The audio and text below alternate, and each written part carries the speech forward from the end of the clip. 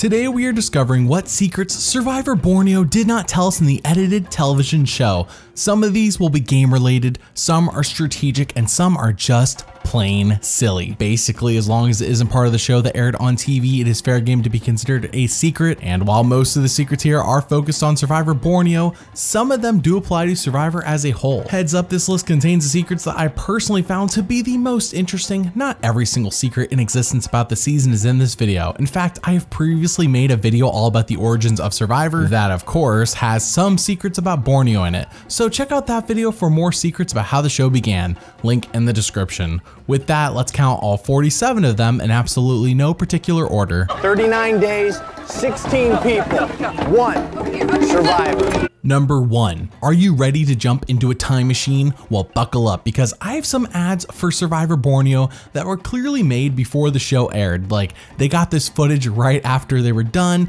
and they just put it in the ads. They didn't color correct it, nothing. It's rough, but this is how they advertised the show before it began. Premiering CBS Wednesday. Let's do it! We're stranding 16 real people on a remote island. They've been given 2 minutes to salvage whatever they can off this boat. Without food, electricity, or comforts of any kind. They'll compete for $1 million and once a week vote to see who stays and who goes. Survivor is the wildest show in history. The adventure of a lifetime. Premieres CBS Wednesday. Number 2. We all know how tie votes are broken nowadays and how the first ever Final Four tie was broken by the infamous Purple Rock in Marquesas. But the big question is, what would they have done had there been a Final Four tie in Borneo? Well, let me tell you about this specific situation. If she hadn't changed her vote, then it would have been a real tie.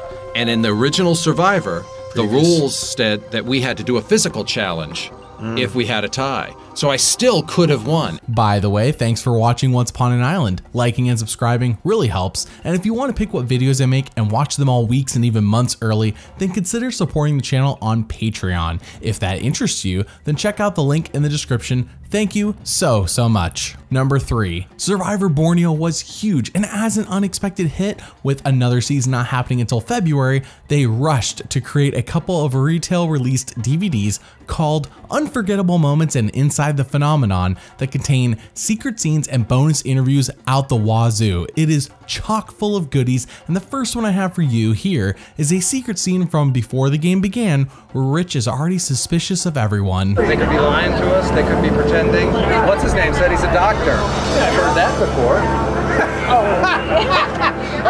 You seem a little too trusting. You're going, oh no, he would not tell us that. Yeah. I can read it on your face. Number 4. Greg is an infamous character from Borneo who I do have quite a few secrets about. The man, the myth, the legend who never took Survivor seriously got under Jeff Probst's skin right away. And in retrospect, Jeff says Greg taught him a lesson. I'm just not sure it's a lesson that Jeff wanted to learn. Greg Buis had a lot of fun at the expense of the crew. Greg bugged me at the first tribal council. My feeling was he was disrespectful and he was making fun of us. And I left the tribal council area and I thought, he ain't never gonna do that to me again. He kind of wanted to be on a TV show, but he really just wanted the adventure experience. And then I cooled down a little bit and I started thinking about it and I thought, well, why can't he do that again? Why, I'm in charge? No, they can do whatever they want. That's what makes this interesting. Number 5. Are you ready for another flash from the past ad? Well, for this promo, they are really pushing sex, combat, and wackiness. Can this scream the year 2000 any more than it already does? Rumors are beginning to fly. There is no romance. It's all about sex. And the 2 tribes go to battle for food. That way you can eat more dirt, because you looking like hell. Time magazine calls Survivor TV's biggest success. Yes. Who will be forced off the island next? It's time for you to go, bud. All new Survivor, CBS Wednesday. Number 6. Another fun feature that comes on the Survivor Borneo DVDs are the commentary from the cast that you can listen to while watching the episodes. Like here, when Jervis explains why all of Pagong's stuff is in the ocean. As we're sitting on this boat, you know, before they made up the teams, BB popped the top on that Pagong box that Tagi's throwing over right now. See the top pop off? Oh! That's why it opened up and everything spilled. BB popped the top on it to take a peek.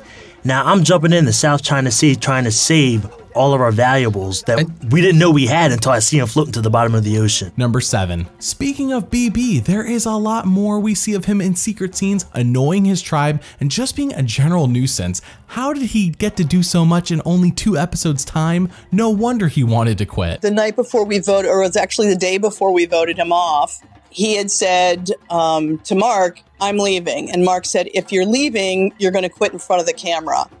And he said, I don't quit.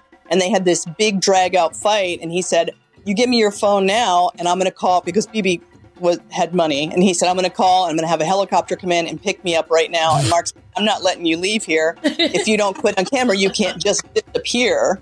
And so then BB had said to me, he said, well, I have them vote me off. I want to be the next. And to be honest, he was probably the vote anyway. So it was, but he wasn't quitting because it was too much for him. It was quitting because this wasn't his bag of tricks, you know. Number 8. The next commentary bit comes from Jeff himself when he says he misses the raw, authentic look of seasons 1 through 4 in comparison to the seasons afterwards. Keep in mind that this is him around the time frame of season 8 saying this. You know what else? I watched one of these episodes about a year ago, about 2 years after it aired, and now we're into the 5th season of Survivor or something like that. 7th. Well, no, at the time that I watched it. Oh, yeah. And I was thinking, wow, I like how crude the show looked compared to now.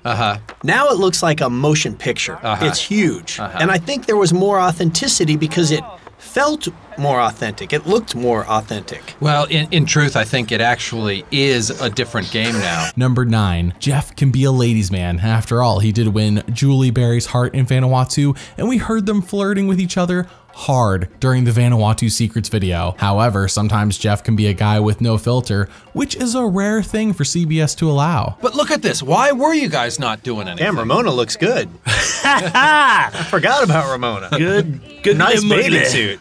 Too bad she didn't last longer. Number 10. Are you ready for another old school Survivor ad? Do you own a TV? Well, if you don't, then prepare to feel like a loser. For these 7 castaways to have lasted this long, they've had to be cunning. I'm a smart guy.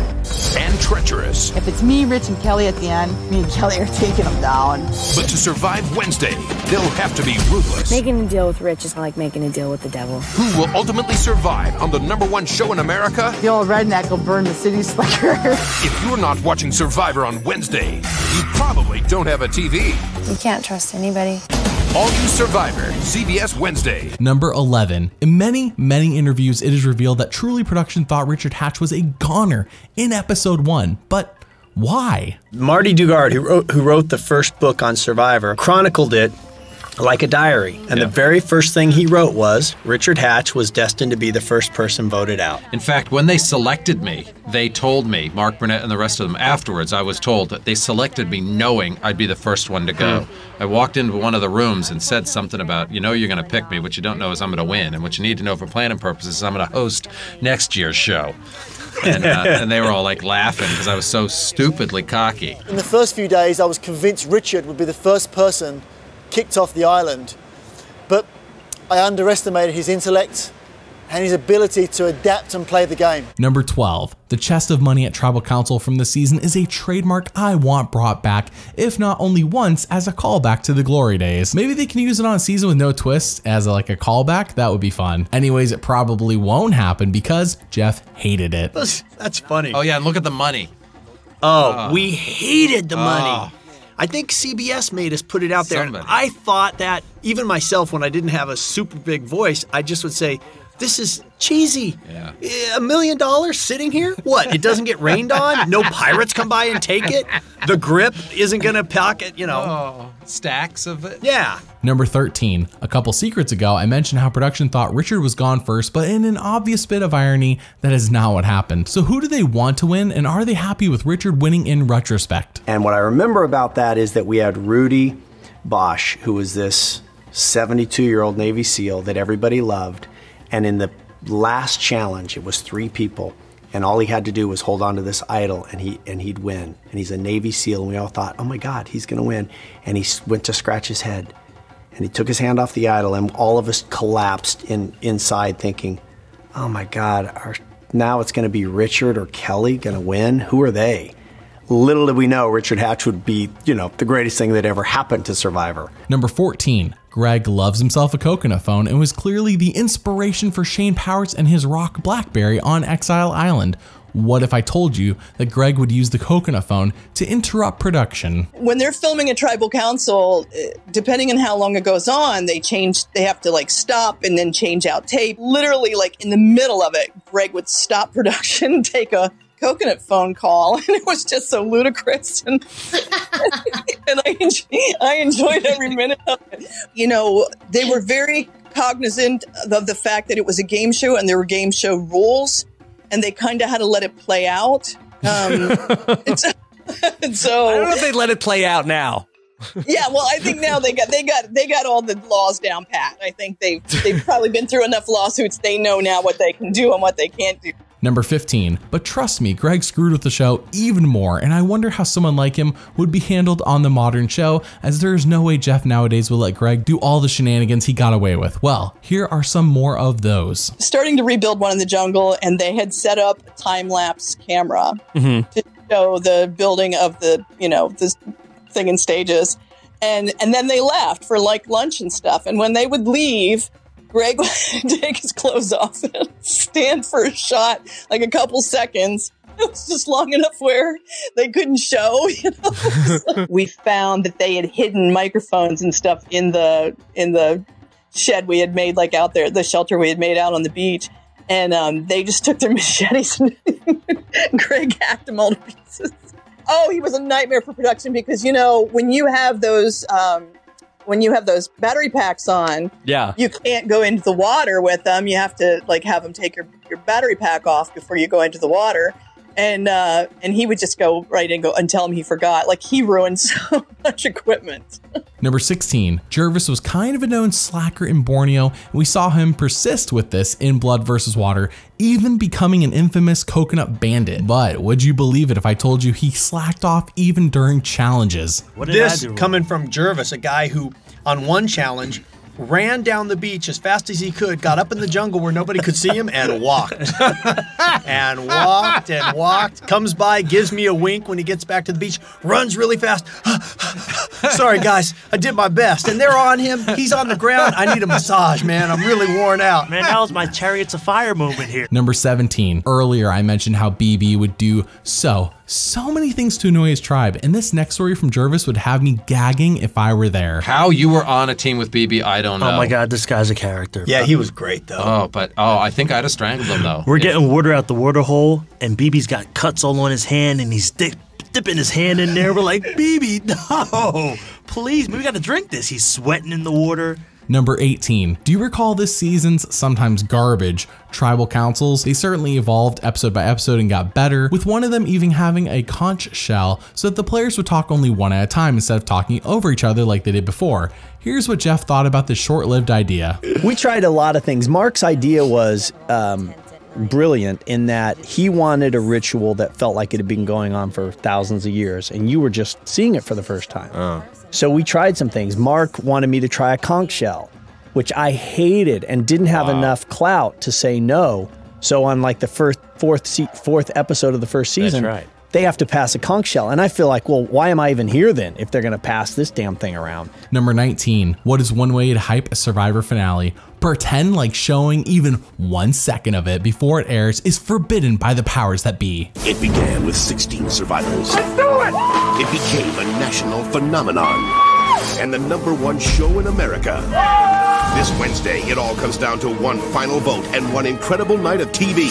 The Survivor finale is so amazing, so top secret, we can't show you a single second. Who will be the ultimate survivor? Find out on the 2-hour finale.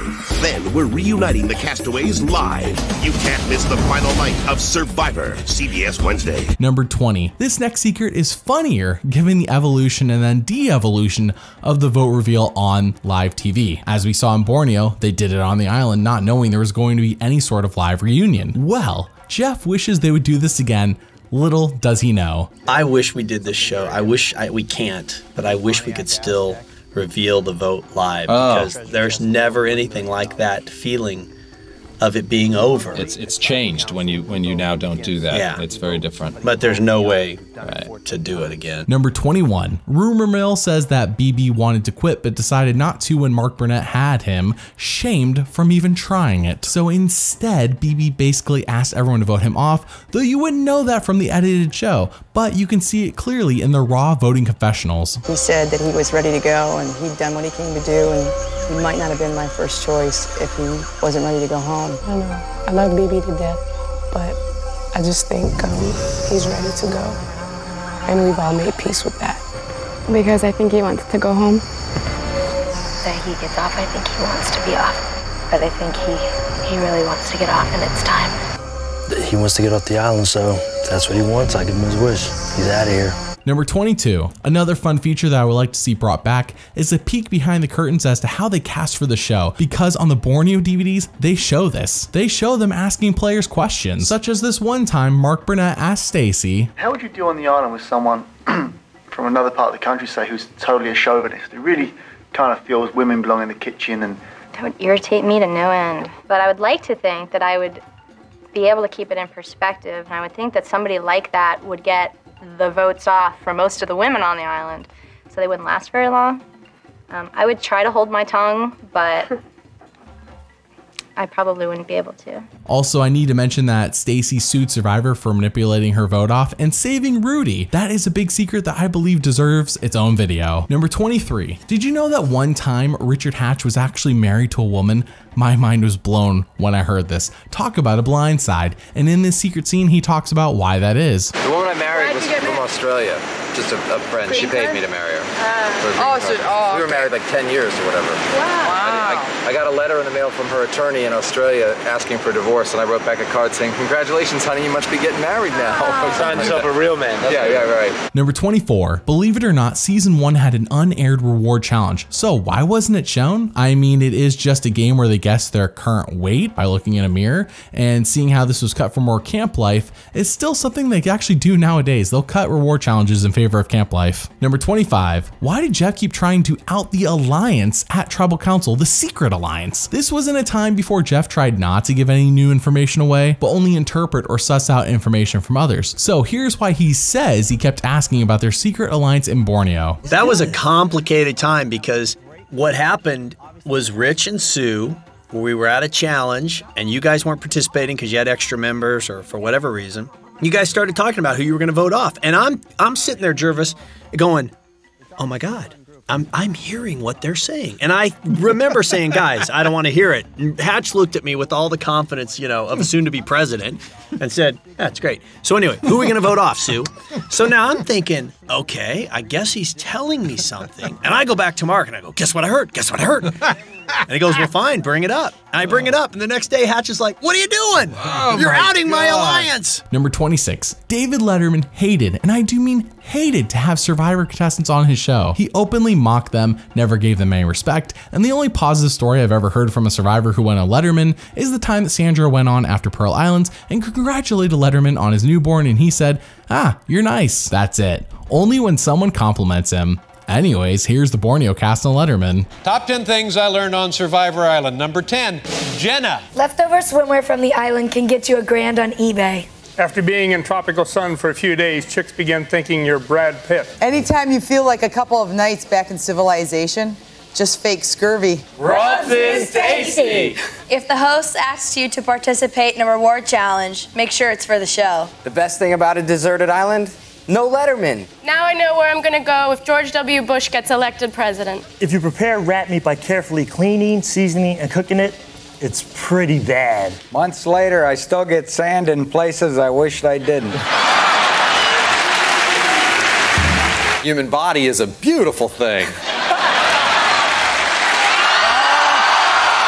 Number 27. Don't you wish we had the raw voting confessionals for every winner? I know I sure do, especially when it comes to seasons like Samoa. Well, in Borneo, they showed almost all of them during the finale, but they didn't show Greg's for suspense purposes. Well, in the bonus material on the DVDs, they released the footage of him voting for Rich. I mean, come on, man. Everybody guesses 7. It wasn't 7. It was 9. 9 was the number. But by lucky happenstance, you were close. Number 28, with that last secret in mind, people have long suspected that Greg never really picked Richard based on the number. So here's what Greg says in an interview many years after the fact. No, there was no sparing anybody's feelings. You know, picking a number is as good a way as doing anything when it comes down to it. I thought that the idea of that somehow we get retribution at the end of the show, or that somehow you could hold people accountable for their actions, was a little bit silly. And so I didn't think that there was really a lot of purpose to, like, you know, who else would you have up there on stage, or not, you know, some question that it was like, you know, tell me how great I am, or tell me how sorry you are, or some other crap. Number 29, we saw on the island a little romance happening with Greg and Colleen. Heck, the promos can't help but push like some sort of crazy sex romance was happening when maybe it was, but it wasn't as crazy as they wanted you to think. So did Greg and Colleen ever date afterwards? I know that I called Colleen one evening, surprised that it appeared that we were making out on camera, which I don't remember particularly well.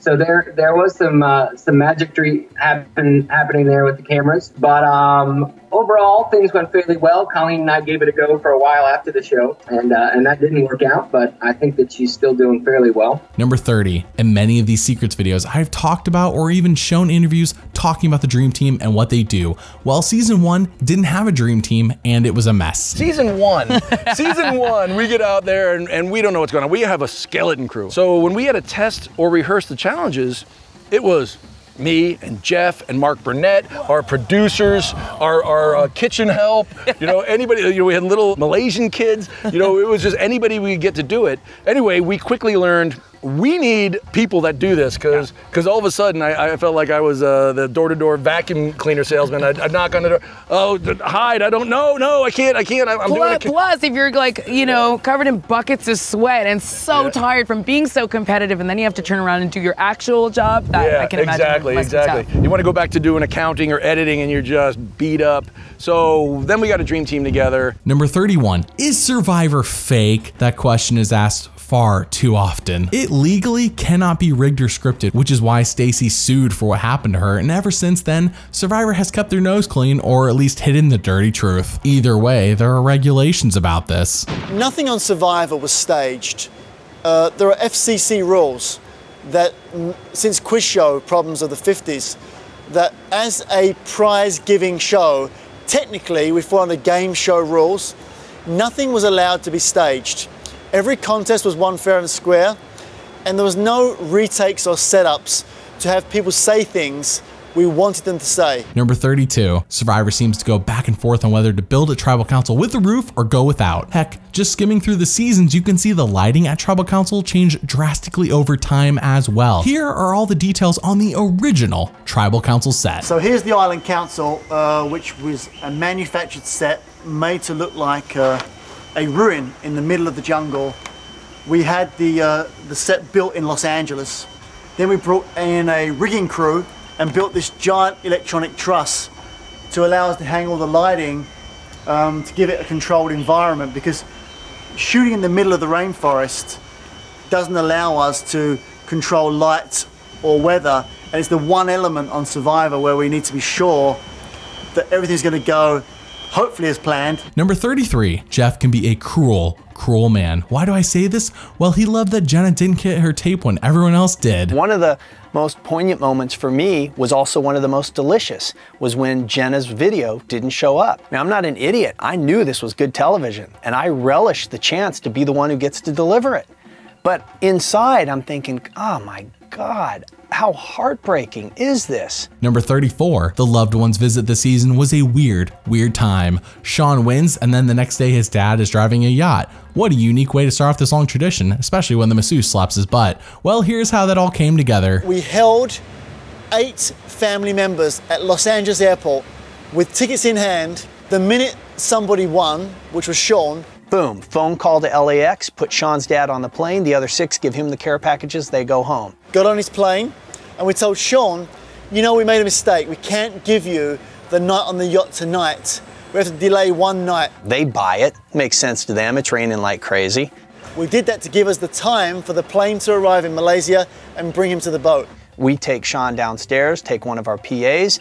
They become a masseuse, tell Sean to take a shower, you're going to get a little massage. Oh, great. So this woman who's not a masseuse is down there going, you know, rubbing Sean. Number 35. Do people on the island talk about their sexual history? Well, we hear this in season 2, and in this secret scene from Borneo, we see it happening here as well, and Rudy is none too pleased. First night as one tribe, we sat around the campfire, told stories, very, very, very revealing stories. If we were all in the Navy, men and women, everybody here would be court-martialed. Me too, for listening.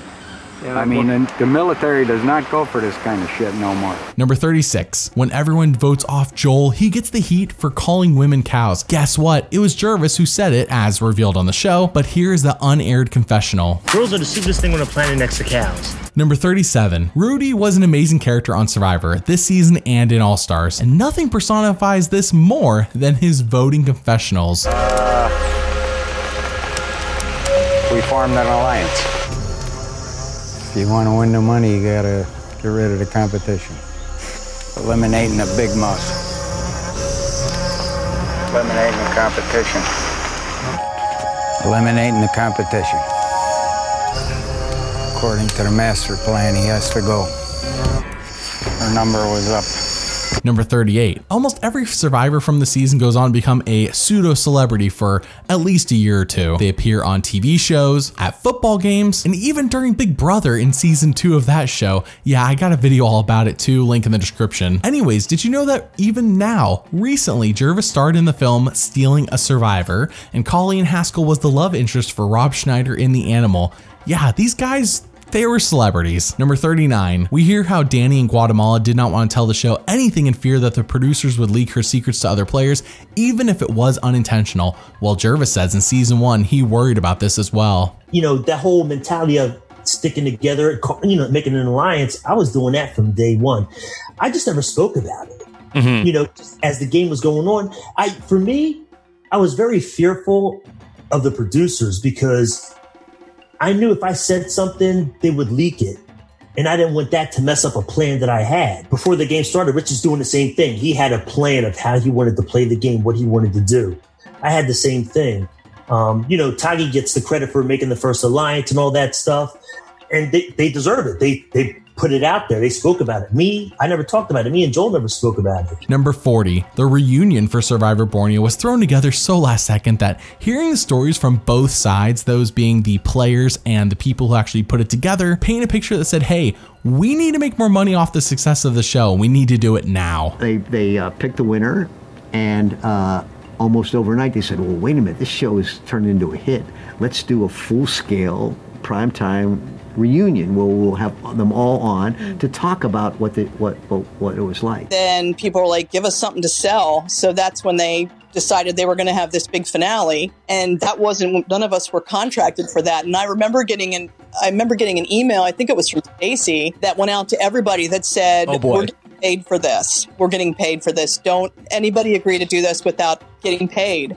And so I think they paid us an extra 10 or something thousand to do the finale because we weren't contracted to do it. Number 41. Apparently the cast this season had a creepy psych doctor, and you better believe that Greg and Gretchen seeked revenge. We had this really creepy, I don't think he's employed anymore there, but we had this really creepy like psych doctor because they do all these psychological profiles on you and make you take all these tests. Did they do the same for you? I imagine. And so he was like sharing, like with Joel, he was like sharing everybody's, you know, insights, and something a doctor should never do. But anyway, you know, we got around talking about how creepy he was. And so we ran up this huge big bill there while we were at the hotel. Greg signed it to his room.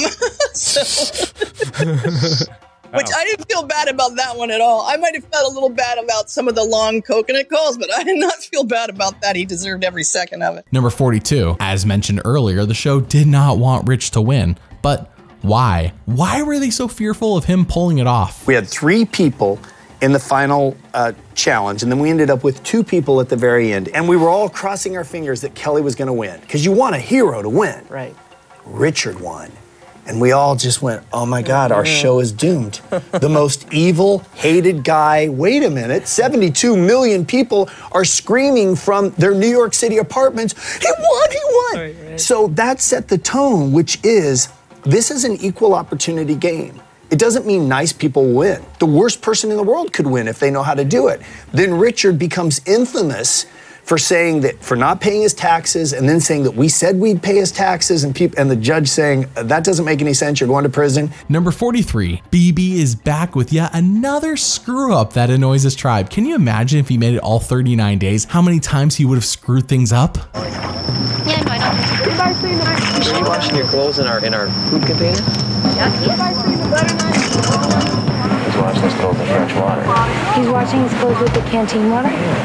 That's unbelievable, man. Number 44. Before the show began, Rudy was not a fan of people who weren't straight, which is why him becoming best friends with Richard Hatch was a sweet odd couple bromance that we all appreciated. Why do I mention this though? Here is an interview with him before the season began. Would you vote against someone just because he was gay?